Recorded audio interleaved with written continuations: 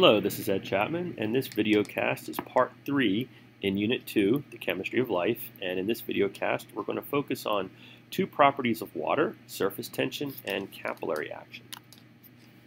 Okay, we've already talked about how water is a very cohesive molecule, which means it sticks to other water molecules fairly tightly with all these little hydrogen bonds. And if you imagine a dome-shaped pile of water, like we see in this picture, you can see that each little water molecule is attracted to its neighbors, the ones near it. And the water molecules near the surface of the dome here can only be attracted downward, so to speak, towards their neighbors beneath them. And they're not attracted to the air out here. So this produces a very tight skin, or a surface tension, over the surface of a bead of water, like, for example, piled up on a piece of glass or something. And this surface tension is pretty resilient to rupturing, to breaking, and this is important in many different ways in ecosystems. A lot of insects actually are so lightweight, and they have hairs or oils on their feet that keep them from sinking, so they can actually walk on the surface tension and hunt on the surface tension. For example, this spider, if you notice, each one of its little feet is making a dimple in the surface tension of the water because little hairs on the ends of its feet won't get wet. They're hydrophobic, and so they literally push the surface of the water down without breaking it. You can see it here on this little insect called a water strider. This is another predator that can live on the surface of water and use the surface tension as its niche. Okay, so that's an important word. Remember, the niche is like the job description of an animal or a plant. And so the niche of this spider and this water strider are the surface of smooth ponds, places where there isn't current or a lot of wind. This picture here is showing a paperclip actually floating on a surface tension of a glass of water. And this works because when they make paper clips, they're coated with a little coating of oil to keep them nice and shiny. And this oil is hydrophobic enough to prevent the weight of the paper clip from breaking through the surface tension of the water. So altogether, surface tension is a lot like the stretched drum head of a drum here, like in this picture. It's tight, and this tightness gives it some strength, which a lot of animals can take advantage of.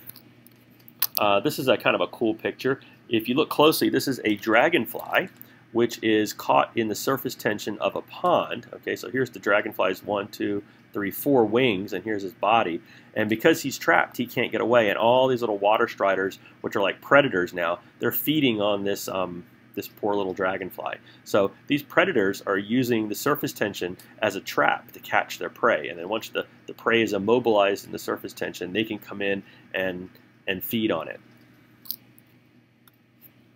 Here's another, I thought, a pretty good picture. This is a female mosquito laying her eggs while she's perched on the surface tension of a pond.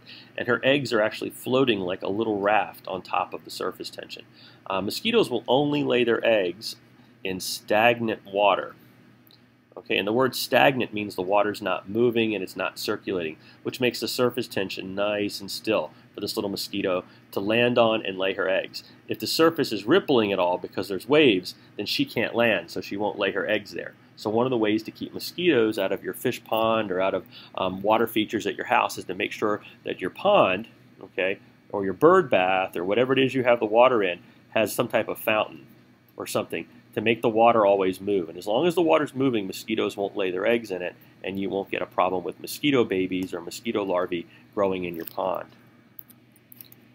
Okay, surface tension, which is produced by hydrogen bonds, is one effect, but we also have another effect, which is called capillary action.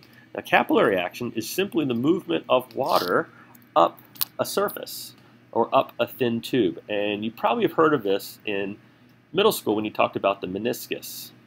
Okay, the meniscus is the curved surface of water inside of like a graduated cylinder or something. So if you were measuring, where the water level is in a graduated cylinder, you'd look at it at eye level and you'd measure it from the top of the meniscus because the water won't lay flat.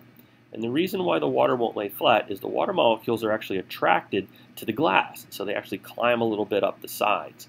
And the narrower the tube of glass, or the narrower the tube, the higher the water will move by capillary action. So when you put a really thin glass tube in liquid, the water can actually climb pretty high up the sides of the glass by capillary action. If the tube is too wide, of course, they can't get too high, and gravity is going to keep it pretty low. This is important in biology because this is how liquids can move through material without being pumped. So like in this paper towel, we see some water molecules being sucked upwards into the paper towel because the paper towel is absorbent. Okay, we call it an absorbent. Okay, absorbent means the same thing as adhesion. Okay, the water molecules are sticking to the particles of paper and are being pulled up by capillary action. Okay, so capillary action allows water to be absorbed into materials like paper. Okay, so I like this little cartoon. Each little water molecule here is holding hands with nearby water molecules, so you can see how it climbs up the glass tube. And this is important in plants because plants actually are made up of tubes, and these tubes carry water upwards through their tissues. So many of you may have seen this experiment with celery, where you put a piece of celery in a glass of water with some red food dye, and after a few hours you can see how the food dye has been transported upward through the tissues of the celery by capillary action, and the dye is being left behind in the leaves as the water evaporates from the leaves by transpiration. Remember that from the water cycle. Okay. Okay, we're going to stop there and pick up next time with part 4, where we're going to look at some other properties of water.